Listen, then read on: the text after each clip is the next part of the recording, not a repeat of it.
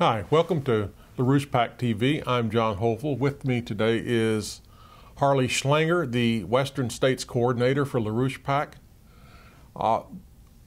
We're preparing a 1-hour video on the collapse of the United States banking system, the need for Glass-Steagall, where things went wrong, what we have to do to make things right. And so we're having a series of discussions along this line that some of this will be part of the video, others is just preparatory material. So that's what we're doing today. So welcome, Harley. Good to be here with you, John. All right. So one of the things we want to focus on is the collapse of the savings and loan sector in the 1980s and the way in which this paved the way for the real estate bubble. Basically, it was a derivatives bubble based upon real estate, right, that then has blown up spectacularly. So, it's worth starting out by pointing out that had we not destroyed the S&Ls, had they not been deliberately taken down, that what followed, all the destruction that followed, really would not have been possible. Well, and it's important to note that the original Glass-Steagall put a firewall up not just between the commercial banks and the investment banks, but also between commercial banks and the mortgage banks, or the savings and loans, the thrift institutions, with the idea being that it would be protected so that you would not make spectacular rates of profit, but that you would have a consistent ability to make loans for home ownership. And the payment of the money for the mortgages would go back into the savings and loans to create an income stream for a new pool for more mortgages to be made. And this was protected, and during this whole time, the joke was that the savings and loans were the 3-6-3 industry. You pay 3% on savings, you get 6% on mortgages, and you're on the golf course at 3 p.m. So the idea that the savings and loans weren't making money, which was part of the argument for the deregulation, that you're limiting them. I very rarely saw a savings and loan bank president out on the street with a little tin can collecting money. Yeah.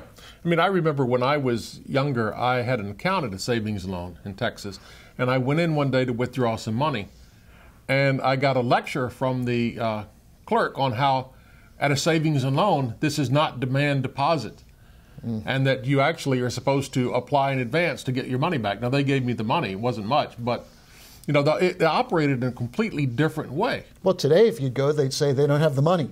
Yeah, but yeah. They'll let you bet on a derivative. Well, yeah, you go into the bank today, you get robbed by the bank. Right. So, but I think the important thing about this is that you and I were there in Texas in the 80s, and we chronicled for the Executive Intelligence Review week by week the bank collapses, the looting that was being done. And the picture, actually, this is something that if you look at it, what we see today with the elimination of Glass-Steagall, you and I were looking at the beginnings of that process with the 1980 deregulation bill and then 1982, the Garn-St. Germain bill, which eliminated the distinction between S&Ls and the commercial banks. You remember we put out this report, the Citibank report, and I'd like your thoughts on the role of Citibank, since Citibank played a big role in this whole process of eliminating Glass-Steagall and building up securitization.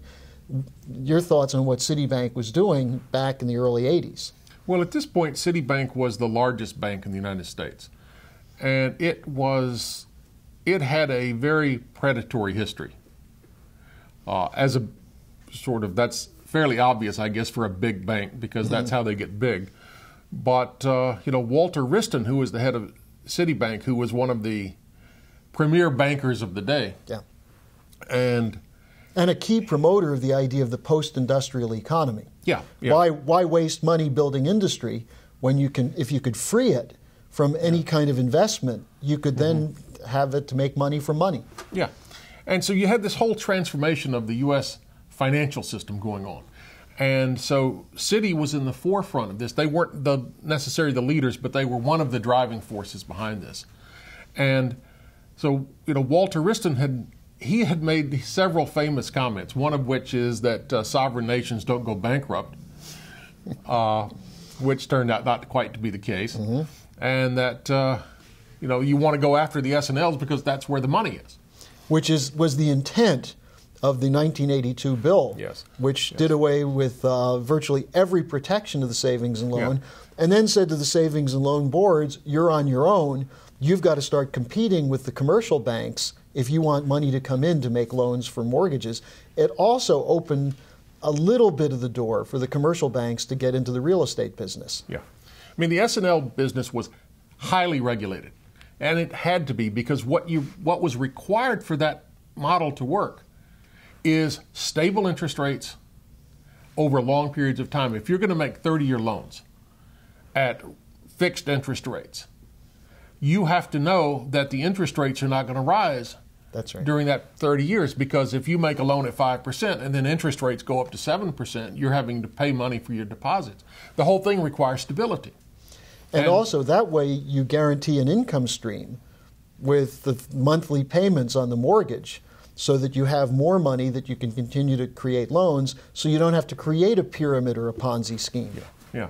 And what was being targeted by this financial, what they called financial modernization, is precisely that kind of stability.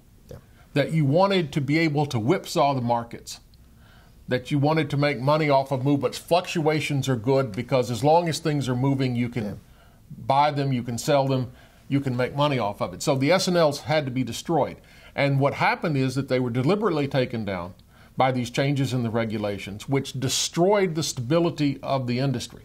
And one of the things I think is important is this idea that, well, it was the corruption of the S&L owners that led to their demise. In fact, it was the S&L owners having to compete with the corruption of the commercial bankers, which caused them to start making loans which were inadvisable. In the same way that, you know, the people who say today, well, it's the borrowers, the people who took out mortgages, who lied, and that's what created the real estate bubble. No, it's the other way around. It all came from the top. You had the bank, you had the bankers who moved into the S&Ls. So you start financing some of the hot money guys moved into S&Ls and took them over. And then they started playing the junk bond markets and speculating, and then they started... That was key, John, because you had Columbia S&L, you had the operation tied to Michael Milken, who said, why let this money sit around like a piggy bank? Which is exactly what you were describing, the teller telling you. Yeah. Keep the money here so you build something up. Milken's line was, no, let's put it to work. Let's tee up General Motors. Let's take over Revlon, take over RJR Nabisco, and create a speculative pool. And the savings and loans were more liquid because of the protection than the commercial banks. Yeah. And so you had the hot money guys come in, and then they started offering, to attract money, they started offering higher deposit rates. So if you put your money here, we'll give you more money than your local S&L. So the S&Ls couldn't compete with that.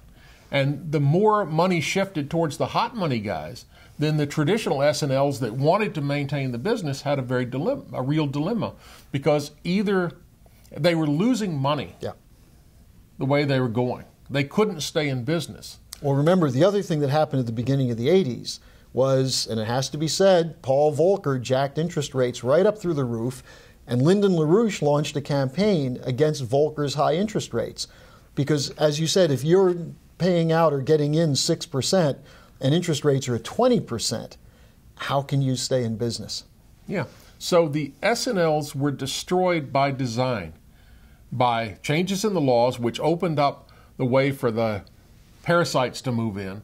And then the parasites moved in well-funded through things like the Milken junk bond machine, which, as we have indicated in the past, is tied directly into things like the Morgan and the Rothschild interest. Well, I want to get to this point because, you know, some people look at this thing and they say, well, this was the American banking system. But as we know, in the United States, the deregulation push started under the Carter administration, which was controlled not by any American interests. But then you had in 1979 Margaret Thatcher come to power, and over a period of 6 years, shifts in the British banking system, which then culminated in what was called the Big Bang, where London moved to become the global financial center. Now, how did that affect the United States? Well, there was a parallel process going on in Europe and in the United States that you can date it back to, it goes back to the death of FDR. Right. The assault on the United States, the decision by the British Empire that the United States had to be taken down. And the way it was going to be done was through these kinds of financial measures. Deindustrialization, right, to destroy our real economy, and then turning us into financial parasites and building a bubble which will ultimately explode. And the British side of this, the British financial interests, which were completely deregulated in terms of the offshore side of it, was to pull the money out of the United States into the international markets as a kind of asset base for new, unheard of levels of leverage that just increased the indebtedness of the United States. Yeah, I mean, it's what we know today as globalization. A new form of colonialism. A new form of colonialism. That globalization with the giant cartels. You know, the bankers run the cartels run the world. This is basically a return to the model of the British East India Company. Right. So it's what's presented as modernization is actually going back to something much older. The real modernization was what FDR did. That's right. So you had this... And John, this is important because the argument for doing all this is that we're moving to the new economy because of the speed of computers and national boundaries get in the way. Regulated systems get in the way, and the business model is faster and bigger and no restrictions. And look where that's gotten us. Well, you know what? 2/3, 3/4 of the trading on the New York Stock Exchange is now done by dueling computers who are making trades in milliseconds. You know, there's no economic activity going on. There's just speculation. And who knew that the computers like to play Texas Hold'em with your future money? Yeah, and given what has happened to Texas, you know, Texas Hold'em is not a very smart game. And of course, Barney Frank wants to establish national computer gambling operations. Yeah, well, maybe he's Barney Holding or something like that. Well, bailout Barney is part of this. Now, let's go back to this question though of the Morgan Rothschild interests, and then the role of key operatives for them, like Alan Greenspan and Landfill Graham, the former lamented senator from Texas. Yeah, take a couple of key dates. 1968, which is the launching in the United States of both the rock, drug, sex counterculture and the Bilderberger annual meeting in Mont-Tremblant, Canada, where this World Company Project was announced, which is this is the policy, the announcement of the policy to build these cartels explicitly as an attack on the nation state, to replace the nation states as the ruling body of the world with these corporate cartels, as a way of managing raw materials and things like that, managing the world in a Malthusian era. So this was the explicit policy, and it was announced in '68. It was older than that, but this was sort of the new marketing scheme. All right. Then you have in 1971, you have Nixon takes the dollar off of gold. All right. At the same year, the Inner Alpha Group is founded. All right. The Inner Alpha Group is designed to take advantage of the speculation on currencies that the end of the Bretton Woods system allows. Because the first implication of the Nixon ending Bretton Woods was that currencies were turned into just another commodity. Yeah. There was no longer fixed exchange, so there was no protection of any country from what we've seen in recent years, speculative predators like George Soros and like the hedge funds that come into countries with more money than the countries themselves have. So they can devalue currencies and kill off people overnight. Yeah. Well, you had, the Bretton Woods was broken in '71. Then you had in '73, '74, the Middle East crisis, the first oil hoax, where the spot market was created. And the spot market created a pool of dollars in Europe that could then be used to run financial warfare against the United States.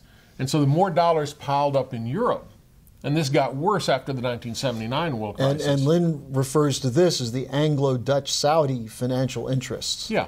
So you created a huge slush fund of dollars in Europe that could then be used as financial warfare against the United States. And so the United States actually lost control of its own dollar through this process. Yeah. And this is what controls the dollar today. The British Empire controls the dollar, not the United States. Now, meanwhile, in the U.S., you had Felix Rohatyn as the head of Lazard, as the head of the New York Stock Exchange Crisis Committee, beginning to restructure Wall Street. You had this process whereby the old-style merchant bankers were being pushed out, and the new style traders were coming in. This is traders with a D. Yes, but yes. most of them you could add an I and a T and get rid of the D, and you wouldn't know the difference. Yeah, and so this is the emergence of the securities market, right, which is a major part of this globalization to create markets, securities markets, and everything which can be traded as a control mechanism. Now, John, while this was going on, you remember the propaganda, because I don't remember if you were with me, but at the Texas League of Savings meeting in June 1982, there was a panel where Citibank was explaining to Texas bankers how there was going to be a flow of money from New York and internationally into the Texas banks if they get rid of the interstate restrictions and lift the restrictions between mortgage banks and commercial banks. And we were there with a Citibank report showing that, in fact, they're going to be snookered if they go along with this. And these oh-so-clever Texans who thought they were really on the inside and didn't realize, or didn't want to realize, they thought they were going to get rich. So they didn't want to realize that this was this international takedown of the protection that had been established in 1933 against precisely the same kind of operations in the 1920s. Yeah. The great irony is that this was all sold as if you open up, if you deregulate, the money will flow in. Yeah. And in fact, what happens, the whole purpose of deregulation was to suck the money out into these international financial markets, to build them up, and to make them primary in the world. And the ideological catchphrase is competition, free markets. If we get the government out, or as Phil Gramm would say, get the government off our backs, you get the government out, and then businessmen can trade based on the secrets of the marketplace, and everything self-regulating and will be well.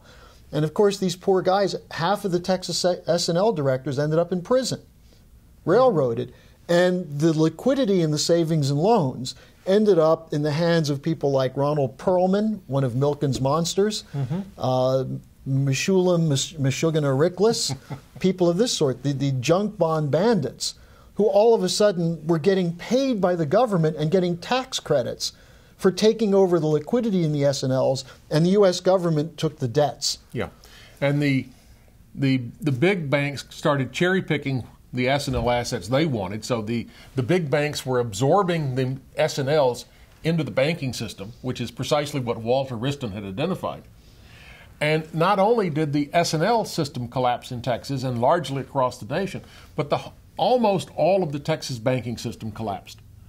It was just enormous bloodletting. You remember the charts? You prepared charts for me every week, how many S&Ls were going under and how many were still left. And this was paralleled by the collapse of the rig count, because they were destroying the oil, the U.S. domestic oil production at the same time by driving the price through the floor. So in Texas in 84, 85, there were, in the city of Houston, 55,000 foreclosures, I believe, in 1984. And this then paved the way for the new financing after 87 with Greenspan's wall of money, and then the all-out assault going again from 84 on, with Greenspan working with J.P. Morgan, I believe, and talking about getting rid of Glass-Steagall so we can open everything up. Yeah, yeah. And so the more you open things up, the more you internationalized everything, the worse it all got, because it was an extractive mechanism. And the physical economy, the productivity of the United States collapsed. Well, it not only collapsed, it was, in terms of infrastructure, there was no investment, as Lyndon LaRouche keeps pointing out, from the mid-'60s onward. There was a net disinvestment in terms of infrastructure.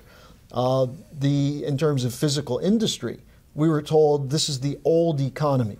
Let's send it off to some poor, underprivileged nation that would be glad to get our dirty industries, and we could move to the clean technologies of computers, information technology. And this is what the baby boomer generation fell for, hook, line, and sinker. It wasn't just dumb Texas bankers. It was our whole generation which said, you mean we don't have to work to make money? How great is that?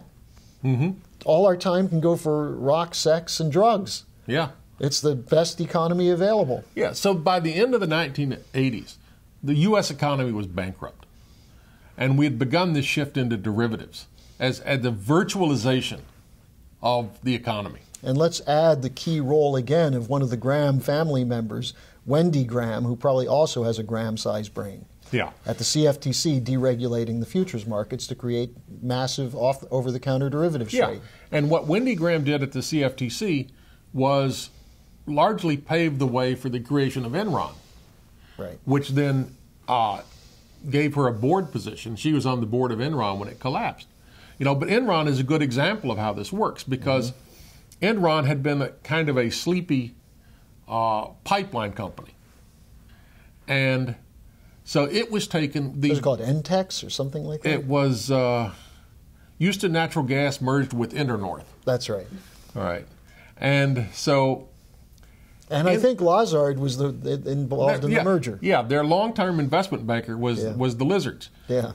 So it's a very small world. Yes. Where you look at all of these things and you keep finding firms like Lazard right in the heart of it, because this is a European investment bank which is involved in steering things inside the United States.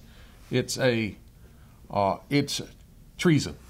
And Rohatyn is still around. Felix Rohatyn, who was at Lazard Frere, who was a partner with George Shultz in the fascist dictatorship in Chile, who continues to ally himself with Shultz, even though Shultz is supposedly a conservative Republican and Rohatyn a liberal Democrat. And then Rohatyn was the one who financed the creation, along with a few organized crime figures, of the DLC, the Democratic Leadership Council, to say we've got to get rid of Franklin Roosevelt and the Democratic Party. Yeah. No Roosevelt tradition. Yeah, that's not a surprising position for a European synarchist fascist. You could say that. But you take Enron. Okay, so when Thatcher was doing the deregulation and privatization in Britain, Enron was brought in to learn the ropes of electricity deregulation in Britain under Thatcher. And the person who brought Enron in, the energy czar in the Thatcher government, was a man named John Wakeham. And so you had the Thatcher government running the government side of selling off the electricity interest of the government, and the private side of this was being managed by N.M. Rothschild. So this is where Enron learned electricity deregulation. This was made in Britain. And then Enron brought that knowledge back to the United States. So-called knowledge. So-called knowledge, yes. They learned how to steal. Yeah, well, that's the old Dickens pickpocket process. Yeah. And so then a very interesting thing happened. After Thatcher left office, John Wakeham was promoted to Lord John Wakeham. The British loved their lords.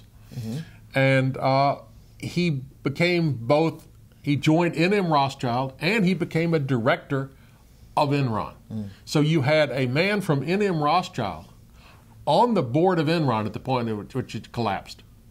This is very definite. So you have the Lazard, Rothschild at Enron. That's what Enron really was. And then, John, I think the final piece in this picture is when Blair came in, the New Labour, and they had Big Bang 2, which preceded the final repeal of Glass-Steagall in 1999, the Graham-Leach-Bliley Act, Phil Graham's lasting contribution to put him in the Hall of Infamy, was his role in getting rid of Glass-Steagall.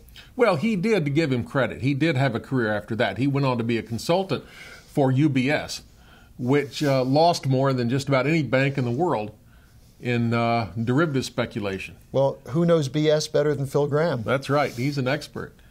So, it's actually a very small world when you look at how this stuff is steered. And this really is the U.S. side of this inner alpha group process. And so what we saw from the ground floor in Texas in the early 80s was really a pilot project, which included the securitization and the real estate bubble. It included the derivative operations, and it included the battering ram to destroy Glass-Steagall and the FDR tradition, and it included right-wing anti-government Republicans like Phil Graham and so-called liberal social democrats like Felix Rohatyn. And so this is what we're facing today in the fight to restore Glass-Steagall. The heirs of this process, the degenerate bailout king Barney Frank from Massachusetts, Harry Reid, Lynn used to say that Phil Gramm taught the snakes to be sidewinders in Texas. Well, Harry Reid did the same thing in Nevada. And then on top of that, the hand-picked president of these speculators and financiers, Barack Hussein Obama, whose role is to finish off the job that Bush and Cheney couldn't do, which is the final destruction of the United States as a sovereign republic. Yeah, I mean, in part you have, during the Bush, up through the Bush era, you still had the illusion that the bubble was growing, that the economy was expanding, we were making money because the derivatives markets were growing, all of this, and so we had this real... And it would trickle down through Wall Street if you had a good investor. Yes, if the people in the big house had more than they could eat, then everybody else on the plantation, including the slaves, would have some crumbs left over. That was our policy. But this whole thing blew up in 2007. And so now you have Obama coming in who's got a different role. His role is to manage the takedown of the United States in this Malthusian worldview. So now we have the greenie policy being pushed.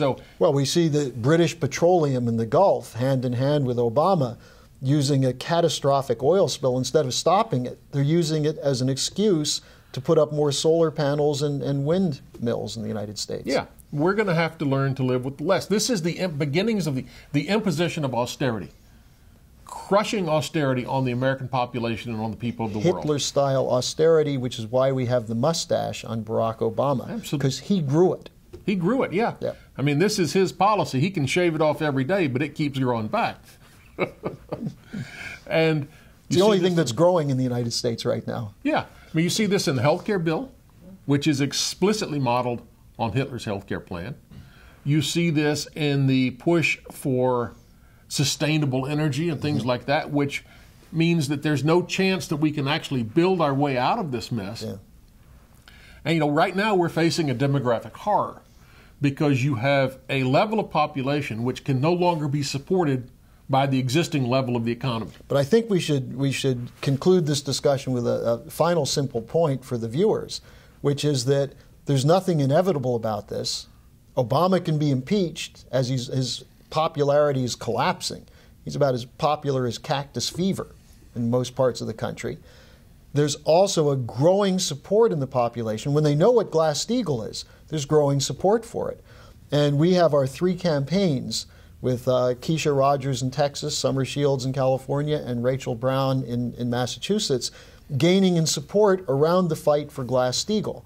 So despite what seems to be an inevitable process, the only thing that was inevitable is that sooner or later, the sleeping giant of the American people would wake up. Now the only question is, will they get the right policy when they wake up, or will they go off in different directions and create a chaotic French Revolution-style situation which will play into the hands of our nation's enemies? Yeah, I think of this, the Malaysian monkey trap. Now, you have, the way they catch monkeys in Malaysia is they have a jar with a narrow neck. They put a nut inside of it. The nut will fit in the neck. The monkey sticks his paw in, grabs hold of the nut, and then he can't pull his arm out. And all the monkey has to do to escape is to let go of the nut and pull his hand out.